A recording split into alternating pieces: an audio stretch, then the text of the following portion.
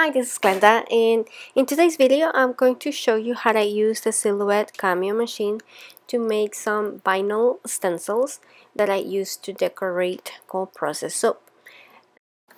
And these are some of the soaps that I made using them. If you don't have the Silhouette machine, the software is free to download and use, and if you have a friend or somebody who does have the machine, you can just send them the file and ask them if they will cut it for you. The first thing that I do is that I start by googling an image. In this case, I want to make a stencil of some birds flying.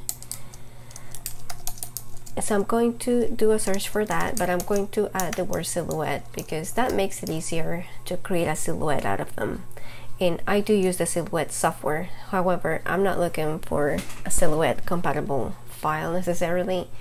I'm just looking for something that has like this, a solid object and just a plain background.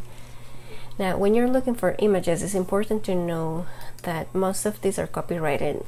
So if I wanted to use this one, I will need to buy credits to purchase it, and I've done that sometimes if I don't find a free version.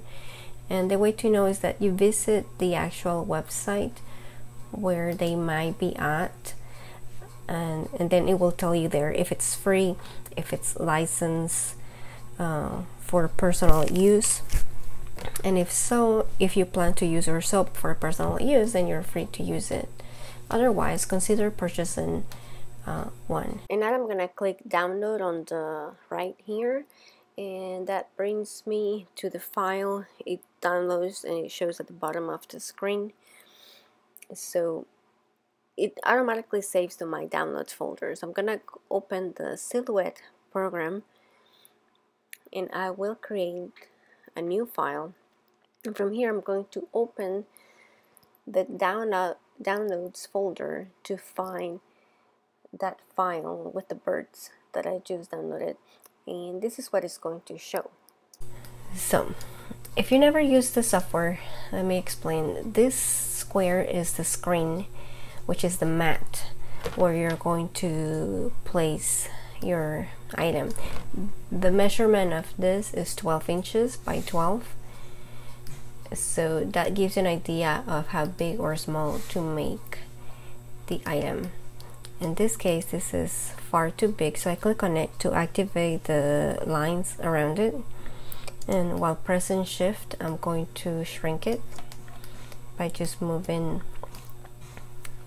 the mouse cursor. I need this image to be about 10 inches long, which is about what I have right now. Now I'm going to go to the trace, and I'm going to close this. The trace is right here. It's like a butterfly looking thing.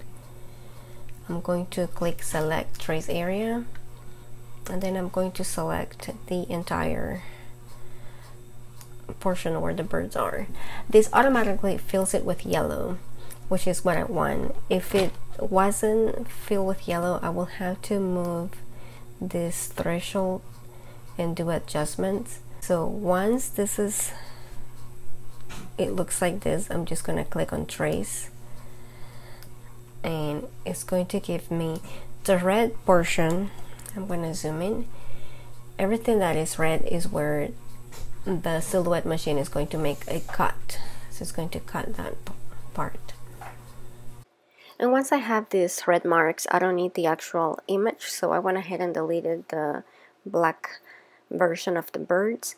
And I'm also going to add some wording at the bottom, and I'm also trying to position it, center it on the sheet, so that when it cuts in this position as well. And I did some minor adjustments. I changed the font and the spacing, and once that was ready, then I was ready to cut.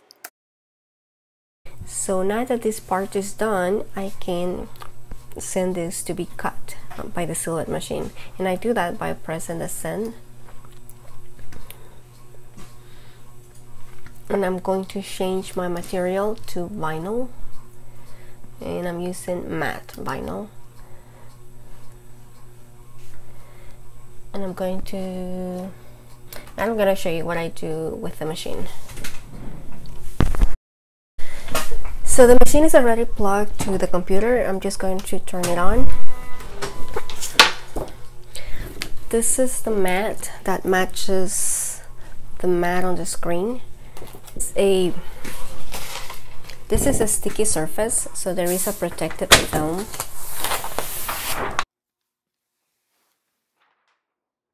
And I already have the matte vinyl.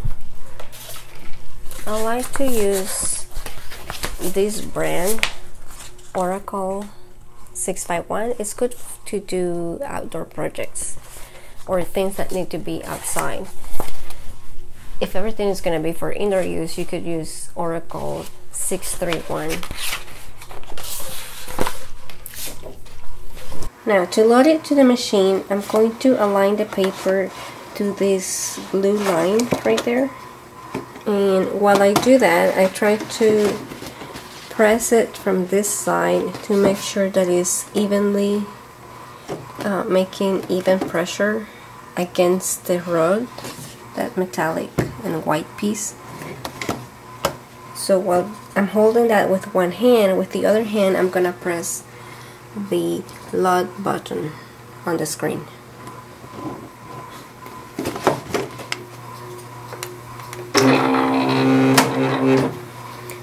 Okay, so once it's loaded, I like to make sure that it's aligned to this line over here. It's hard to see because it's a clear, transparent film. But another thing I like to do is that I like to pull a little bit, and if not very strong, but just enough to make sure that this part is pressing well against it, so that it's not loose. So that's loaded. Now that it is loaded, I'm going to click send on the computer. When I do that, the machine just starts adjusting for the blade depth that was dictated by the software. And once it's finished, it's going to start cutting. I like to remain in the same room with the machine while it's cutting, just in case something goes amiss. Sometimes the mat can start sliding through the rollers if it's not well secured, and in which case the cutting needs to stop. I also make sure that there is enough clearance on the back, because this is where the template is going to come out of. So when the silhouette is done, it's going to show job complete on the screen, and I'm going to click on load, and that will release the template. I mean this. Then I should be able to remove the vinyl.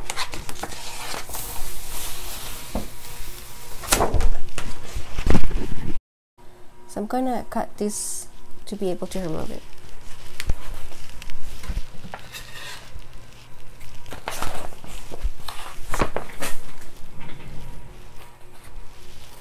So if you want to create a stencil like the ones I use for the soap, you will be looking into removing the positive shape, which in this case it will be the birds. I'm actually making a sticker, not a stencil. I just wanted to show you the process. So in my case, I'm going to be removing the background. So I start by pulling at one corner and then just peeling off all the background and leaving the birds behind. So theoretically, I could use this as a stencil. I just have to either use it right away or put it into a non-stick sheet or paper, which I usually have some hanging around. So for now, I'm just gonna stick it there. So now, once I have it here, to use the stickers, I just have to put them on a transfer paper. This is the transfer paper that I like to use, and I'll put a link on the description box to everything I've used in case you want to look. So I just sort of roughly measure how much of this I need,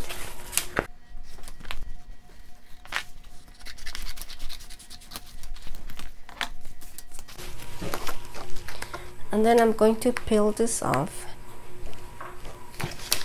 Depending how, if you were using this for soap, you may not need to use the transfer paper, depending how detailed your design is.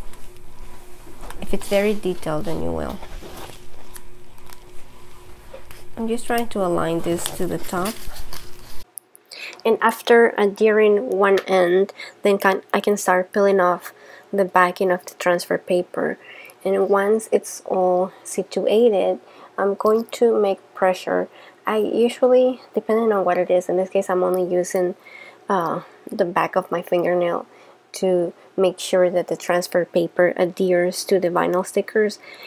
I could have used the handle of the scissors, a spoon, or a credit card, anything that makes just a light pressure to make sure that when I peel it off, it's adhered to it. Oh, that one's not sticking. And now I'm ready to transfer this to my final item.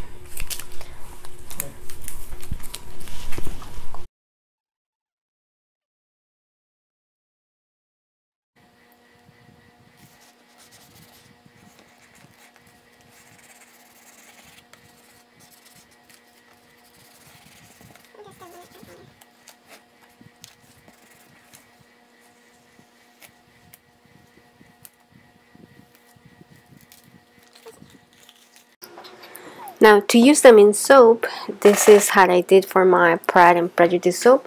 I printed several of the stickers and I removed the main, like the positive shape, and I used the negative shape as the stencil, and I'm adhering each one to the face of the soap, and I'm using soap dough and sort of I'm smearing it on top of it, trying to cover the empty space left by the silhouette.